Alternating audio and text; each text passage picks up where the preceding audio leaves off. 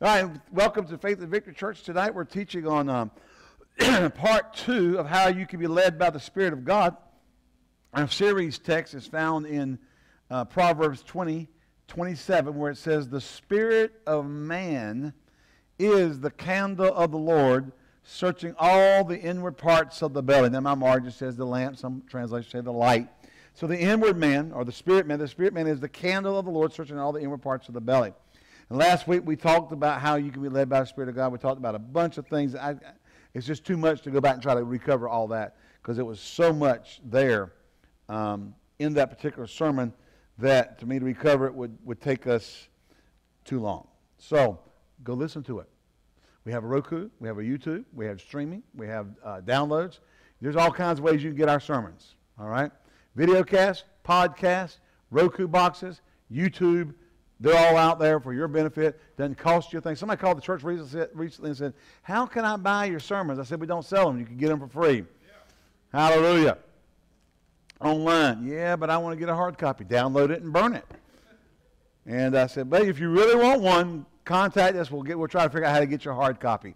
But you know, really just better get your little MP3 stick, little thumb drive, and stick it in there and download it and go wherever you want to. All right.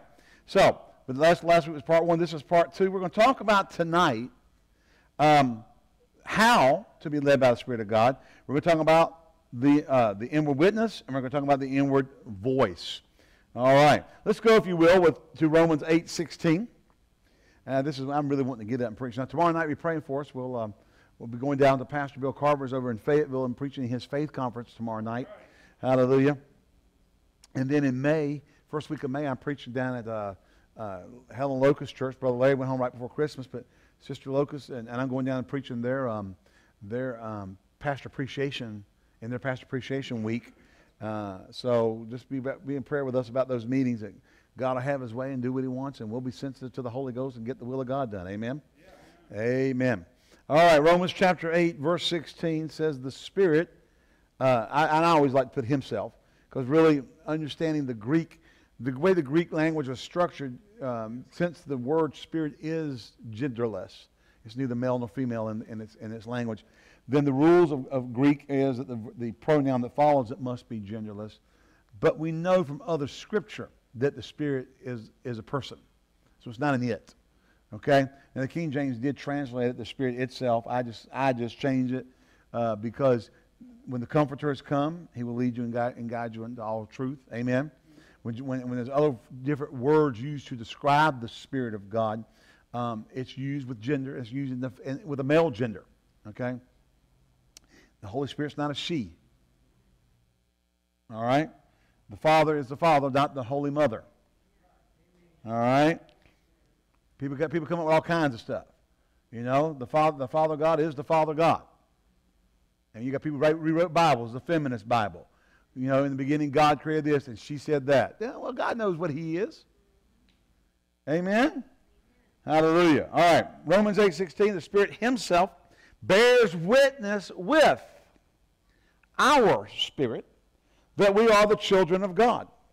Now, this is the very first thing we need to understand, that the primary and number one way that God communes with us, speaks to us, directs us, talks to us is not, and I'm just going to kind of jump way ahead of my sermon here, is not with prophecy, is not with writing in the sky, is not with handwriting on the wall, is not with visions or dreams. It is through the inward witness. That is the number one. Now, He doesn't use other things, but the number one way.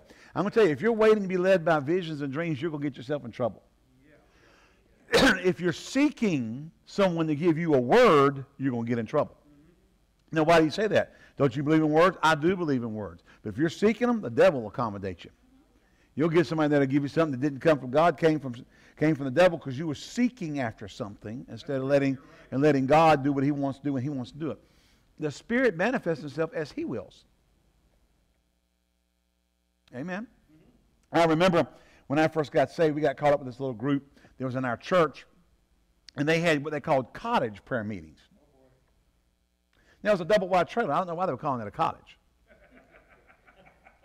I just don't know why. I mean, that's what they did. They called it the cottage prayer meeting. Somehow or another, that carried greater authority, that it was a cottage prayer meeting. Well, all it was a cottage prophesy over everybody meeting. Everybody get together, lay hands on everybody. Everybody had a word for everybody. And when you got done, everybody had a word from everybody. And about 99.9% of the words were all the same. I mean, you know, you could have just recorded one and give it, just, okay, your turn, here's yours, your turn, click, your turn, click. And you could have done it for each person who was doing it. Are you mocking the gifts of the Spirit? No. I believe in the manifestation of the Spirit, but it's to profit with all. The Bible says, even talking about prophecy and interpretation, so forth, 2 or 3 at the most, and that the others judge. You don't just have everybody in the room prophesy everybody in the room. That's not the way the Bible lays it out. And God said they that are led by the Spirit of the sons of God, not they that are led by somebody's prophecy. Prophecy, and I'm going to just kind of hodgepodge it in here for a second. Prophecy, when somebody gives you a word, should confirm and not direct. Yep. Biblically, it should confirm and not direct. Now, I know God can, but I'm talking about in general terms and in primarily most of the time things. Has God ever done? Yes, God does other things. But the problem is there's so much misuse by people that you got to understand what the general propensity is of God. Amen? God, as a matter of fact, I remember when Paul met the Lord on the Damascus Road, and he went, and then the Lord appeared unto Ananias in a vision, and said, go pray for one Saul of Tarsus in the house of Simon the tanner. He prayeth. And he said, I've heard of this man, how great destruction is brought on the church, and so forth and so on. And the Lord told him, he said, go your way, do as I've told you, for I will show him. Who? I will show him what great things he must suffer for my name's sake. The Lord was going to show him. Mm-hmm. Amen. Isn't that right? So, understand God's primary method. And I always want to leave room for exception, because I'm not going to say God can't come into a room and somebody's be yielded to the Holy Ghost and the Spirit of God speak to somebody and it not be God. Yes, it could be God, but you can't be looking for that. You can't be depending on that. I tell people this, when somebody comes lay hands on you and says, thou art called to go to Africa and go into the bush and win the lost. Okay. If you've never heard that before in your life and God hadn't witnessed that to your spirit, you better take them with you. Why? So they can say, yay, it's time to go home. Amen. If it's not already in your spirit, quickened in your spirit, I know people who do stuff who do not believe, who in their own heart. I've known cases where people go and get married. Somebody's come and say, yeah, you're supposed to get married. The Lord showed me. The Lord showed you. Why did he show me? I'm the one marrying her, not you. Hello? She's the one marrying him, not you. And why is the Lord showing you that we're supposed to get married and not me? I know people who get married and they don't even like the person. But if somebody and let me just say this. When I say somebody prophesied over them, I'm using that term very loosely, because if it was prophecy, it would be of God. All right? But they call it prophesying. I call it butting in. Hello. That's a butting in meeting. You butting in where you don't belong. Amen? Yeah. Go and prophesy over people, tell them they're supposed to get married, and they don't even like each other. Or they argue and fight all the time, but they don't get married because brother so-and-so prophesied we're supposed to get married. Don't! You don't marry somebody because somebody told you you're supposed to marry him. You better marry him because you want to marry him and you love him. Hello? You talk about wanting to have the wrath of hell unloosed on your life for the rest of your life. Marry somebody you don't like. Hello? Just because somebody else prophesied over you. Now, I said this in the past couple of weeks when teaching along these lines. Today, to this date, I've been in the ministry 30 years. I know somebody, well, I don't. I've never seen anyone that was prophesied to get married, that won't plan on getting married before they got the prophecy, that stayed married. Every case that I personally know of, they ended up in divorce. Now, sometimes it was 5, 10, 15 years later. Sometimes it was earlier than that. But I don't know of anybody that ever stayed together because of that. Eventually, it wore off. Because I'm going to tell you, when you're in the deepest, darkest pits of marital issues, the last thing you need coming up is, well, the only reason you married him is because somebody prophesied over you. You're supposed to. And you didn't do it because you wanted to and your heart was in it. And you made the commitment out of your own heart. And I'm going to say that's with anything you do for God. You got to do something because somebody prophesied to you and it wasn't in your heart, you're asking for more trouble than a barrel of monkeys. And that's a lot of trouble. Yeah. All right. No. The inward witness. Now, see, the inward witness is a knowing in your spirit. It's an inner knowing that you're doing the right thing. Let me say this: when you have an inner witness from the Holy Spirit to your spirit, it's hard to talk people out of stuff because on the inside you know it's the right thing to do. Now, in the New Testament, how many believe we're under the New Testament? Mm-hmm. Yeah. We're under the New Testament. We're not under the Old. All right. The believer is not led by the prophet. Actually, if you'll study New Testament prophets, they don't function and operate the same way the Old Testament prophets did. There's a difference in how they minister throughout the New Testament. As a matter of fact, you see them confirming, reaffirming different things. Under the Old Testament, they just flat out came out, set your house in order, you're going to die. I mean, remember that? Hezekiah was sitting there, and the prophet came in and said, set your house in order, for today you should surely die. He got off the throne, repented, and before the prophet could get out the front court, the Lord said, go back and tell him I'll give him 15 more years. And he did. And he got the 15 more years. Amen. But in the Old Testament, only the prophet, the priest, and the king had the anointing on them. The people didn't. Under the Old Covenant, the prophet, priest, and king were anointed. That is not true of the New Testament. Every believer has the anointing coming on them. I will pour out my Spirit on all flesh. Well, who's the Spirit? He is the anointing. The Holy Spirit is the anointing. Amen.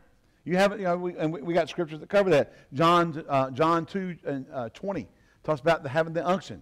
And the Holy, and then did 27, I think it is. I mean, the anointing. So the Holy Spirit is the anointing. He is a person, but He is the anointing. He's what you're anointed with. Mm-hmm. Amen. Glory to God. Hallelujah. Remember when Jesus came up out of the water baptized, what came on Him? The Holy Ghost. Mm-hmm. What does Acts 10:38 says? How God anointed Jesus of Nazareth with the Holy Ghost and power, who went about doing good, healing all that were oppressed of the devil, for God was with him. He was anointed with the Holy Ghost. The Holy Ghost is the anointing. Under the Old Covenant, the Holy Spirit only came on the prophet, the priest, or the king. So you had to go to one of them to get direction. No one else to go. You couldn't go to Job. Job was about as anointed as you were. Not. All right? You and Job together made up no anointing. You had to find a prophet, priest, or king to get something from heaven. Now, see, this is where the church at Rome is messed up today. They still had the priests as the go-betweens. And that was not the New Testament plan. That was not, he said, in that day I won't have, God said he was going to come out of that temple. He's going to come out of that veil I made with the hands of man, and he's going to move into the heart of man. Know ye not you're the temple of the Holy Ghost. Amen? So, in the New Testament, now listen. Under the Old Testament, the prophet, the priest, and the king had the Holy Ghost on them. In the New Testament, every believer has the Holy Ghost in them. That's why the inward witness is so important. And to understand, that's where he leads and guides from primarily. Amen. The guidance may come, but it only comes to confirm what's already known in the heart of the individual. And with that in mind, we should not seek a prophet's confirmation. You're really working against God when you go after trying to get somebody to confirm what God put in your heart. Amen. Now listen, the inward witness is not a voice. It's rather a knowing in your spirit, in the inner man. This is the primary way God leads us. Now, I remember when I first got saved. July 11th, 1979, at the First Pentecostal Holiness Church, the corner of Brinkley Road and Plaza Drive, about 7:45 p.m. on a Wednesday night. Hallelujah. And I know the man. I can see the man. He was filling in for Pastor Gentry. And he was preaching. He thinks his sermon got me saved. I didn't hear a thing he said. The Holy Ghost had been dealing with me for weeks. I got to church, and it took everything for me to get up, keep from getting up right in the middle of the sermon and going down and getting saved. Grandma danced up and down the aisle 3 times. Hallelujah. You know, a week later or so, I got filled with the Holy Ghost. Hallelujah. Actually, it wasn't any week. It was that following Wednesday night, I got baptized in the Holy Ghost. July 11th, 1979 was a Sunday night. Did y'all know that? No. Hallelujah. Amen. But almost immediately, I knew I was called to the ministry. Something on the inside began to stir with me. And within a month's time, I knew I would travel to the Orient to preach. Nobody told me that. Nobody prophesied that to me. Just on the inside, I knew it. You know, it took 20 years for me to go to the Orient to preach, but I did go. It took 20 years. That's a long time. But you know what? God doesn't deal with time like we do. Amen. Hallelujah. So the primary way God leads us is in inner man. I knew I was called to the ministry. Now, because I was in my denominational church, I was supposed to go down to South Carolina and go to Holmes College of the Bible. Now, my pastor had gone there. A lot of good people have gone there. But that wasn't where I was supposed to go. Now, everybody's pushing me to go there. But something wouldn't let me go. Just something on the inside wouldn't let me go. Was it wrong for you to go there? No, it would have been if I had gone, because God didn't want me. That wasn't God's plan for my life. I know people have gone there. It was God's plan for them to go there. That's what's wonderful. I'm not against the school. That's just wasn't God's plan for me. Now, you understand when you're in a denominational church, when you get saved, you say you're called to the ministry, you go to their school. That's what you do.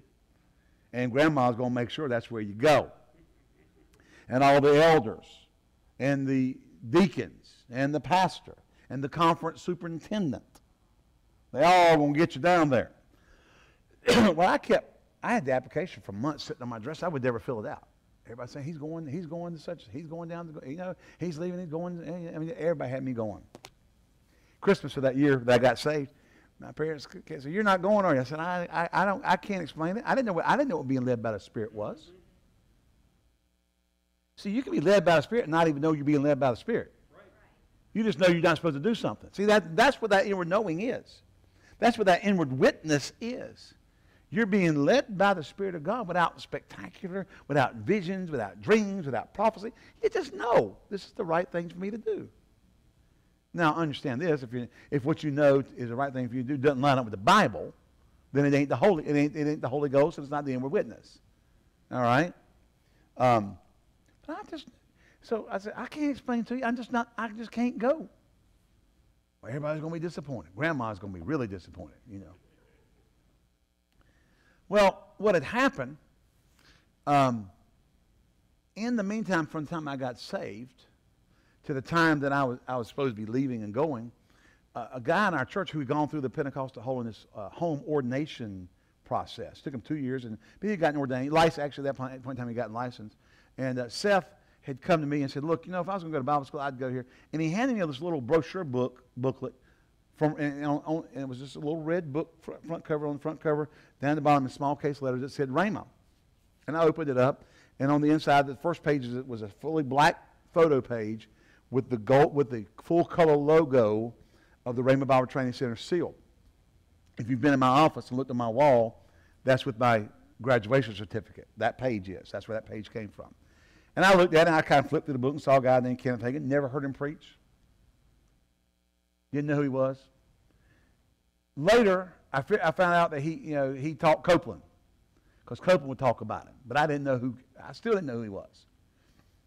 And I flipped through and looked at oh, yeah, that's cool. Then I looked at the price. My God, I can't go there. I don't know anything about faith. I don't know anything about believing God. I just know I'm saved, sanctified, and filled with the Holy Ghost. I want y'all to pray for me that I hold true to the end. Hallelujah. I've testified like everybody else. Then I got smart like you. Anyway, I found out I got sanctified when I got born again. Hallelujah. So I started testifying. I'm saved and filled with the Holy Ghost, and I'm going on. If anybody want to come, let's go. Hallelujah. You young whippersnappers. We got to have some zeal for the young guys. They bring zeal, and they'll stir up the old folks. Sometimes not good. I've been testifying this way for 45 years. I ain't changing today. Hallelujah. But so I took that book and threw it up on my dresser and left it there. That was about September. About March or April of that year, I picked it up again. 8 months or so later, started looking at it. I'd always get to that price tag and freak out. But something kept drawing me back. God was using the inward witness. I didn't have a room of prophets prophesying, yea, thou art to go to Ramah and learn from the prophet of the nation, hallelujah. I didn't have any of that. And let me say something. If you don't get it in your heart to begin with, when the tough times come, you won't stand. If you don't get it in your heart, you won't stand in the tough times. If you do it because somebody else told you to do it, you will quit. I guarantee it. I've seen it happen too many times. I've seen it happen in marriages. I've seen it happen in people trying to follow somebody else's call on their life to the ministry, and they weren't called. Oh, me and my roommates used to get together and prophesy how we were called to be prophets and teachers to the nations. At Ramah. At Ramah! We're sitting in there, we're prophets and teachers to the nations. Graduated. Got home, went to a church down in Greenville, North Carolina that had just started up while I was at Ramah, Faith and Victory Church, Pastor John Zabowski. And wonderful pastor. To this day, I am ever grateful for the opportunity he gave me. He was young. He wasn't as young as I was, but the open door ministry and the opportunity to grow in the things of God and the leeway to grow in those things he gave us, me and Janie, and we're grateful to him for that. But I remember we were meeting in a little storefront in what was it used to be what they used to call the old Edwards Hardware building on 10th Street in Greenville. It was right next to Hollowell's drugstore. Janie worked at Hollowell's drugstore, and her boss would invite people to go to that little storefront church all the time. And he wouldn't go there because it was a storefront. He went to the Methodist church. Now, later when we moved out and got a separate building, he came. But while we were in that little storefront, he just wouldn't come. But he would invite people. Well, people come to the pharmacy, need healing or whatever. And he said, no, look, here. But I tell you what, you need to go to that church right over there. He sent people over there all the time. But I remember we were sitting there. We had these old theater chairs from the old pit theater or whatever that they had given to the church that were just, old wooden ones. Rackety things. We had screwed them into the floor. We had painted concrete. It was a storefront. It was. And I'm on the front row one night. We hadn't been there. Janie and I'd come home. We got married. So about 4 or 5 months after I got out of Ramah, and we had left our PH church because, now listen, I love our PH church, but at that time the conference superintendent sent out a letter to all the pastors saying, don't let people preach Hagen or preach Copeland in your churches. I just graduated from Ramah. What am I going to do? I just graduated from the school that Brother Hagen runs. And we had one of our pastors in the denomination, when he came back from Ramah the year before me, they wouldn't give him a church. And so he had to go independent. So I left, not because of hard feelings, just I got to go where I can do what God called me to do. And I'm sitting on the front row one night. Remember, I've been prophesying. Yay! Yay! Thou art prophets and teachers to the nations. And something hit me in the top of my head, dropped down the inside of me and said, I never called you to be a prophet or a teacher. I called you to be a pastor. Now, I didn't want to hear that. Yeah. You got to understand, during that era, pastor was a cuss word. because everybody wanted to travel and teach and have their ministry, and sell their tapes and their books, and fly all over the world and be the great man of faith and power and raise the dead and heal the sick and cast out devils. Go sit around with the same people all the time and preach to them? No way. And of course I understand where some of that comes from, because people can be mean. They can be mean as dogs. I mean, junkyard dogs. They walk out of here and, Pastor, we're behind you. And then when they get out of church, they say, that sorry rascal, I hate him. And I had one guy in the church one time. He went to a gas station, and this guy used to go to church. I want to tell you one thing about that Ed Taylor.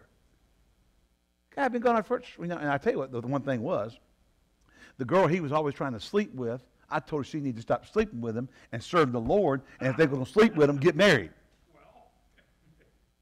He didn't like that. Well, at Faith and Victory Church, you don't get your natural cake and topping too. You're going to get the cake and the ice, and you're going to get married. Just say it. Hallelujah. That's how it works. Come on now. Yeah, he didn't like it because I told the girl to stop sleeping with him. Well, I need a mini choir at least. So they go, hallelujah, hallelujah. I need Gabriel. Preach, Pastor. You see a guy named Gabriel Williams over here, and he said, preach, Pastor. Didn't he, Janice? He had a deep, deep, resounding voice. Hallelujah. So, and from that point forward, I knew God called me to pastor. Nobody prophesied it over me. We tried to prophesy ourselves out of it. Hello? Yeah. But the inner man, the inner witness, oh, thank God for the Holy Ghost on the inside. Yeah. Amen. We need to get still. Be still and know that I'm God.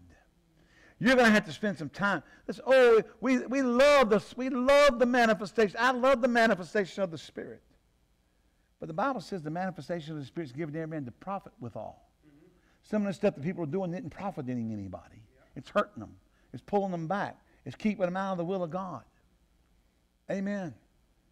Amen. Mm-hmm. I'm telling you right now, you're watching me on the internet. You don't listen to brother so-and-so. You don't listen to prophet so-and-so. You don't listen to the doctor of prophecy so-and-so. You listen down on the inside. You get down into the inner man and you hear what he's got to say. And follow that. And follow that guidance. And follow that voice. It'll keep you out of trouble, and it'll keep you from getting shipwrecked. Hallelujah. It's too dangerous. And I think people, we need to be, you people. I know I'm talking to people on the internet. After something that happened earlier this year, man, I know God's using us on the internet. Somebody walked into somebody's room and said, they were listening to me preach, and they said, they listened to me preach, and they said, what's your teaching? I said, healing, and I was reading Isaiah 53 and 1 Peter and Matthew, and they were going, yeah. He's talking about spiritual healing. And by the time he said that, I went, and some idiots out there think this is talking about spiritual healing. Right when he said that. I said, it's not. Then I took the scriptures to prove that it wasn't. and I thought, God's using us on the internet. I got to be realized our audience goes beyond here. It goes out there. Hallelujah. We have to understand that the inward witness is the number one way. Not your roommate, not your buddy, not your group of your girl pals, your gal pals, your bros and all this, and your prophecy group, your cottage prayer meeting. Listen, it's nothing new. The stuff that people are doing today, they were doing when I first got saved in 1979. Hello? And they had done it before that in other generations and so forth. Hallelujah. Actually, next week we're not going to get to part 3. We're going to finish up part 2. Because I'm over here and I'm going to stay here. I know I've told this story before, but it bears repeating in this particular line which we're ministering on. A number of years ago, we had, now y'all all know I came from Greenville, North Carolina. That's my hometown. That's where I grew up, Aden, outside of Greenville. But I was actually born in Greenville, spent the first 3 or 4 years, about the first 8 years of my life in Greenville, and ended up moving to Aden about the 5th grade. And then I finished out all my school in Aden. So I claim that as my hometown, but I'm not native. I'm a native Pitt Countyan. So, all right, so, I guess that kind of makes it all kosher, whatever. But I was on staff in that church in Greenville, Faith and Victory Church of Greenville. They're now Re-Image Church. Pastor John, still pastor, doing a great job. And we had East Carolina, obviously, was there. And so we had a lot of East Carolina students would show up. We go get people saved on the campus, and they come over. They came over to party, to the number one party school in the world, and got saved and ended up in church. Now, the East Carolina folks, I think somebody finally said, what about them? They don't rank them anymore because they're experts. I mean, we, for years used to have the gas mask on the pumpkins because they had a riot downtown, like 1977 or 78. They had a riot downtown Greenville, and they wore gas masks. They gassed them because they were rioting and stuff downtown. Got carried away partying out in the streets. And but we get all these East Carolinians, they get saved. We actually had someone that was from this area, was going to school down there, get saved, get in church, get turned on to the Lord. And then when we came here and started pastoring, when they were home and they had left East Carolina, they'd come visit us and stuff, so forth. But they had gone off down to one of these prophet schools. Now that's not a New Testament thing. In the Old Testament, there was a school of the prophets. It's not a New Testament thing. You do not see school of the prophets in the New Testament. Now, I believe in Bible training. I believe in Bible schools. I think all those things are right. But a lot of times people want to go back and get stuff and try to use an Old Testament application in the New Testament, and it won't work that way. It just won't work that way. And so they got these schools of prophets. They're going to release thousands of prophets to the nations. How about just release thousands of ministers and let the Holy Ghost determine what they are? Hello? Do you know what? The Bible says in Acts, the 13th chapter, look over there, put it up there, Acts 13, 1, 2, and 3, right into there. It says, now there was in the church in Antioch certain prophets and teachers. Y'all remember that? As Barnabas and Simeon, that were called Niger and Lucius and Cyrene and Manaen, and had been brought up with Herod the Tetrarch and Saul. As they ministered to the Lord and fasted, the Holy Ghost says, separate me Barnabas and Saul for the work whereunto I've called them. You know it never tells what work they were called to? It doesn't say. Go on the next verse there. And when they had fasted and prayed, they laid their hands on them and sent them away. Verse 4. So they being sent forth by the Holy Ghost departed unto Cilicia, from thence to sail to Cyprus. Now Paul talks about later being an apostle and so forth. But here, when the Holy Ghost had the opportunity, yea, separate me Barnabas and Saul as the greatest apostles of all time. He didn't say anything. He just said separate them for the work I've called them. Why? It's best to let things bear themselves out. It's best to let things prove themselves out. Amen. Prove all things, hold fast to that which is good. Amen. Let things prove. I know people that for years, I knew they were prophets. I knew they were a prophet. I knew their ministry. You saw it all over them. They'd never say it. You run into some folks, and they got prophet cards. I'm prophet so-and-so. Prophet so-and-so. Passing out prophet so-and-so cards. Brother, I'll just be honest with you. Your gift to make room for itself. I said your gift to make room for itself. You don't, and some of these gifts you don't need labels, because you start getting prophet or apostle, those gifts, particularly those two, seem to be the ones people get really messed up with. Pastors, evangelists, and teachers, they don't get, but prophet and apostle, they'll get squirrely in a heartbeat with that title. I don't know what it is. I just don't know what it is about that. But you get people running around, I'm 22 years old, got a card. I'm apostle so-and-so. You ain't lived long enough to be an apostle. Amen? Yeah, that's right. You think about the time that Acts 13 was written, Paul had been in the ministry for a number of years. Was already recognized as from the account there as a prophet and a teacher, and became an apostle later. You've got to prove things out. Paul wrote, Timothy says, make full proof of thy ministry. You start walking in certain gifts or certain things, there needs to be some proof of the pudding. Amen. There needs to be some steadfastness in yourself. And one of the things that the Word of God says not to do is lay hands on a novice. Why? You'll mess them up as fast as they'll mess people up. Bring them in, train them, mentor them, grow them up, get them ready, and launch them out in due season, so that they're a blessing and they are prepared. I think you don't want to, you know. I know in my denomination growing up, they just wouldn't put people out there just because they had a zeal. I love zeal. You know, the Bible says that they have a zeal, but not according to knowledge. Zeal for God, but not according to knowledge. You don't want to be zealous. You want to have zeal according to knowledge. In other words, you want it profitable. Amen? So, you know, we want to make sure that we're doing the right things, but being led by the Spirit's a part of this. Not led by other people. Not led by other people. My God, people will mess you up in a heartbeat. Yeah. If I listened to some of the prophets that were given over me, I don't know where I'd be. I might be in, I don't know where I'd be. Well, anyway, let's backtrack a little bit. I kind of got off on not, you know, I'll tell you what. One of the favorite prophecies people like to give people is who you're going to marry. Or who not to marry. Well, let the people who are looking at each other make that decision. Pastor Hagen used to preach in marriage class. And he'd say, man was going to go into pastor. He's going to be a pastor. And needed a woman that, you know, needed a wife that could play the piano and lead worship. So he'd marry him some woman from the Bible school that could lead worship and play the piano. And so about 2 weeks after the honeymoon, he's sitting at the morning breakfast table with his newspaper open up and dropped that newspaper down, looked across the table and said, sing, woman, sing. Some of y'all get that on the way home. If you married her, he realized she won't nothing to look at, won't nothing to be attracted. It was sing and remind me why I married you. Hello? Well, see, when you start doing things like marrying people because somebody prophesied, you better go get your prophecy. Prophesy again. Prophesy again. Prophesy again. You remind me why I married that woman. I can't stand her.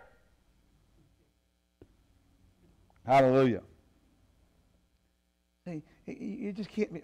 I'll tell you, it can't be that way. All right. So we want to be led by the Spirit of God from the inner witness. His primary way is to lead us by the inner witness.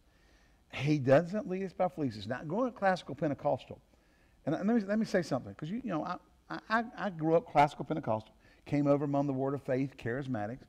I love my Pentecostal heritage. I'm going to be honest with you. I love my Pentecostal heritage because there are things I got there that people that I went into the Word of Faith and the charismatic circles didn't have. There were some things about the Holy Ghost and the flow of the Spirit and the yieldedness to the Holy Ghost that those other groups didn't know about. They just didn't know about it. And I'm glad I got to bring it over. Amen. And I remember I go to the altar and you'd have people praying over you that they were children in the beginning of Pentecost. And they were in the altars getting prayed over. And now they're passing that on to another generation. I thank God for that heritage. And I've been able to mix it with this. But one of the things we used to do, we talk about all the time, well, I put a fleece before the Lord. And we didn't have, I didn't ever hear a pastor get up and really tell them, you can't do that. You know, because I'll tell you, in denominational churches, you mess with people's pet doctrine, they'll throw you out.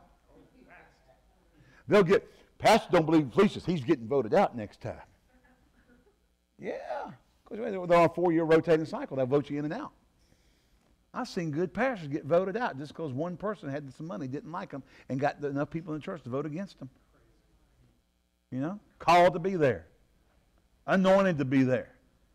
But brother wants to run the whole wide world because he's got some deep pockets. Doesn't want him there because he said something he didn't like. Well, turn around, cat. You don't like getting your fur rubbed the wrong way? Turn around and get it stroked the right way. Now, all right, enough said there. But fleeces, we used to, come on, because Gideon put out a fleece. How many Gideon put out a fleece? You know, and he told the Lord, I'm going to put it out here, and if it's dry on the ground and wet on the fleece, I know you spoke to me. And then that wasn't good enough. He had to do it twice. Had to reverse it the next day. And God honored it. Why? Because under the Old Testament, only the prophet, priest, and king had the anointing, and he had to be led by outward things. and not inward things. He was led by an outward manifestation. Under the new covenant, you're to be led by the inner man. God says that, and so we started using that term. We picked up that term. It was a fleece. It was a piece of wool, lamb skin with the fleece on it, and that was what it was, a fleece. When most people put out fleeces now, they say, I'm putting out a fleece, and what they're really doing is they're putting out a challenge to the Lord to prove that he's really speaking to them. Jesus said, my sheep, in John 10, my sheep know my voice. He did not say, I will fleece them. Did he? He said, my sheep know my voice. But we picked that up, and so people started doing it, and things become traditions sometimes, and not in a bad way, not trying to be mischievous or evil or wrong. It's just they pick up something and begin to use it, and it becomes part of our culture. It does. And so, even the charismatic got their culture. Oh, we're spiritual. We don't have hymnals in our church. Yes, you do. Yeah, right. There they are. They're called wall hymnals. Yeah, they're wall hymnals. Oh, we're spiritual because we don't have hymnals. Yeah, you do. Even put the little CCLI license number up there and who wrote it and all that. It's a wall hymnal. Yeah, okay, thank you for our wall hymnal. You know who wrote it. All that kind of stuff. Thank you. So we picked up that tradition of fleecing. Particularly in Pentecostal churches, they did that. Because they were, we believed in manifestations. We believed in God speaking to us. There's a lot of things that we believe that a lot of the other denominations kind of frowned upon. But the Pentecostal churches, and I'm talking, we have about 4 or 5 major Pentecostal denominations. Contrary to popular belief, the white ones weren't the first ones. The Church of God in Christ was the first Pentecostal denominations. Assemblies of God came out. They would go to the meetings, and they had to sit in the back and not at the front. And they went to the leaders and said, we need to start our own for our people. And they started the AG Church. And then the Foursquare came out of the early 1900s. Pentecostal Holiness came out of the early 1900s, and you had some other Pentecostal groups that came out. But the Pentecostals believed that God spoke to us, that God manifested himself, that God did supernatural things consistently and regularly in the life of the believer. And so, but one of the things we made a tradition was fleecing. Now, really what it was I want a natural confirmation that you are really speaking to me with your spirit. That's not New Testament. They that are led by the Spirit are the sons. It is not a New Testament thing to fleece. What's wrong with it? It's natural. It's not being led by the Spirit. It's being led by an outward manifestation. Now, Lord, here's the deal. If I get 5 phone calls in the next week booking me up for 2 months preaching, I'll go preach. Now, here's the problem with that. What if you're not called to go preach and the devil accommodates you and gets 5 bozos to call you? It's like that farmer one day. He was out in his yard, and he's praying and about, the Lord, did you call me to the ministry or not? Looked up in the sky, and there was a GP in the sky. He dropped everything, went out, fell flat on his face, came back and started praying, Lord, I don't understand. You gave me such a wonderful, marvelous, powerful sign to go preach. And the Lord said, what are you talking about? He said, well, there was a GP in the sky. I said, go preach. He said, no, that meant go plow. Hallelujah. If you depend on a natural sign, you can get things mixed up. And that's what we're talking about. You've got to learn to be led by the inward witness and the knowing on the inside so that you're not susceptible. Lord, if the next person walks up to me and tells me, that my hair looks good, ruby red, I'm going to go preach. And you can just have a coincidence that somebody liked your hair that color. Even if it was blonde. You cannot let natural things govern your life. All right?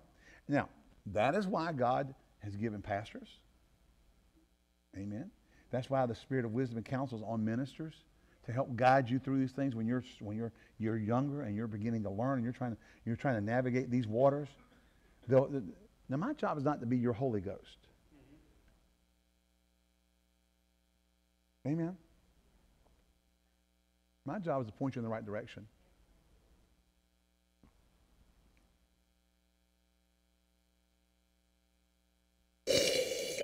I'm just messing. How can you tell? It's a miracle! No, I'm just, there's two glasses under here.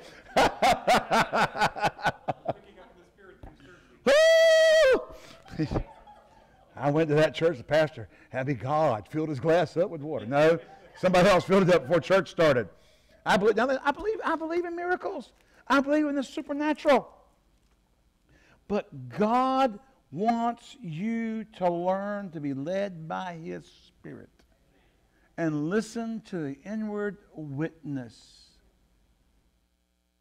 and not get messed up and not let somebody else mess you up. Some people want to be your Holy Ghost because it makes them feel important.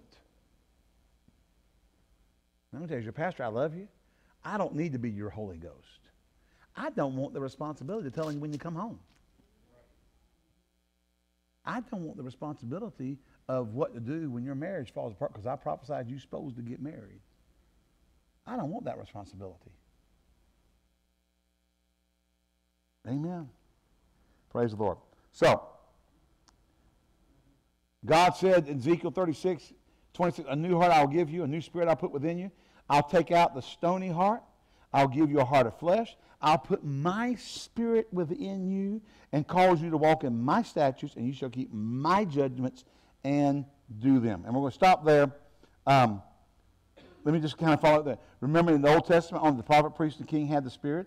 Thus men had to be led by outward signs and wonders. This is not true in the New Testament, as we just read from Ezekiel 36:26 through 27. Yeah, 26 and 27. Thus the need for outward signs or fleeces are negated. If one is persistent to fleece today, he might get fleeced by the devil or even just by happen chance. Just certain things happen and the people, I tell you, you can't take things as a sign. Now I remember years ago when we first got saved, we would meet, Janie and I, and then another guy and his girlfriend, and there was several of us that would all meet and kind of get together and pray. We were excited about the Lord. See, this is the thing. We don't know how to take the excitement of young, zealous people who are turned on to the Lord and channel that so that it's a blessing. So they always run off and get their own little prayer groups or coffee houses. They do their thing, and it gets out of hand.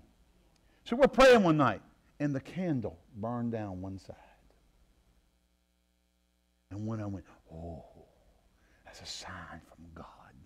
I still don't remember what he said the sign was, but I couldn't remember if he ever said there was a sign, what the sign meant, but that was a sign from God.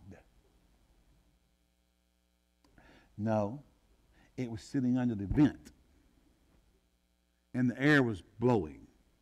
And if air blows on a candle, it'll blow the heat off to one side. It won't burn evenly. It burned down one side because the draft was blowing it another way. Lord, have mercy. This is some kind of spiritual sign. And everybody, ooh. Actually, one of the girlfriends went and told the pastor at the church that we were all meeting and having homosexual seances. Because she didn't want her boyfriend going. I got caught on the carpet. Look, I'm stud, jock. I beat my head in brick walls, lift weights. I'm benching 360, squatting 400, deadlifting 400. I love Janie. And I just don't look at guys and go, ooh, I didn't know. I just want me. Did not faze me that way. You know what I'm saying? So the pastor called me and said, I'm not going to have that. I said, Pastor, I said, look, now, I know he said it. I think he just got excited. But, and all this other stuff, that ain't happening. Yeah. The devil getting stuff, start messing stuff up. You just got, You can't make something out of something that's not there. So why would you say that? Listen, I've been married for 32 years this year. July will be 32 years. Dated Janie for 4 years, so we've been dating and married 36 years. And I'm all man about her. All right, she's still the love of my life. Amen. Never, but you know, that girl didn't want a boyfriend there, and so she told that thing. You know, all because one person got out of hand with the candle burning down one thing and tried to make something out of it that it wasn't. Now I know that, but see, somebody could have gone and said, "Oh, God is there. They're being led by the Spirit. Look at that spiritual manifestation," and they let that manifestation lead them. You can't be led by manifestations. And you can't be led because somebody told you something that was accurate in your life. Because there is such thing as familiar spirits out there, and they will operate in people's lives. I remember they used to have some guy down on the television show, had a three-name guy there. You know, talking about Brother Bill. I'm not going to call his name. And I don't even know if he's in the ministry anymore or even alive. I don't know. But he would start telling people everything about their personal life. Let me say something here. I know I'm trying to get off of this. I'm trying to let you go. We'll receive the offering and let you go here in just a minute. You watch out for people who start giving you information about you that has no purpose behind it.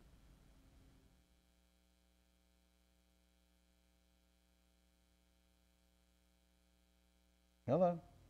You live at such and such, and you do it, and this. Now, I know Jesus when Philip came to him and said, "Before you were here, I saw you under the tree." You know, I understand that. There are things that God does do. But I tell you, watch, when you start like, we don't have Jesus doing that to all 12 disciples or any of the other 70. Just that one guy. This guy get on there every night and just pull everybody, if they pull it out of the audience, they start telling them something about themselves. Now, wait a second. Jesus is my example. And if I don't see Jesus doing it to every single one of his disciples, how is somebody going to get up and do it to everybody in the audience? And you live here, and you drive this kind of car, and, you know, just last night you told your wife this, and all that kind of stuff. And you know what happens? The wallets, wham, there goes the money. I actually did find out he was living in homosexuality later. So what was the end of all? Raising money. And people built their lives on things they would say to them because they got them with the hook. Well, you drive a white Cadillac with green interior. That's right. Well, to what end is these things? Does it give glory to God, or does it give glory to the man? Is the man enhanced, or is Jesus enhanced? He said, "I will draw all men unto me. If I be lifted up from the earth, I will draw all men unto me." Is it drawing people to Jesus, or is it drawing them to the man? Amen. And on that wonderful note, we'll pick up next week with the inward voice.